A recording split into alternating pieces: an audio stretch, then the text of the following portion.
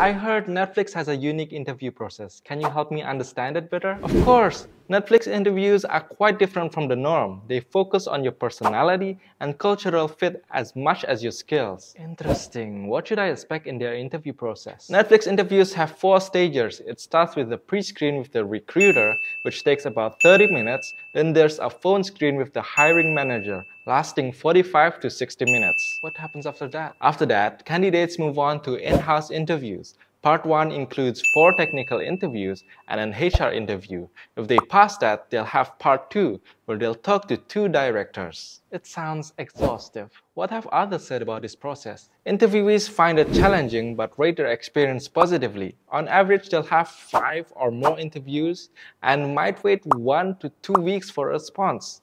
Any tips for someone going through this? One tip is to use the STAR method in their resume. It helps highlight your skills and experiences effectively. Great advice. Is there anything else to keep in mind? Networking can also make a big difference. If you know someone at Netflix, it could open doors for you and help you get noticed during the hiring process. Thanks for the insights. I'll remember this and also follow Mentacruise for more helpful career tips.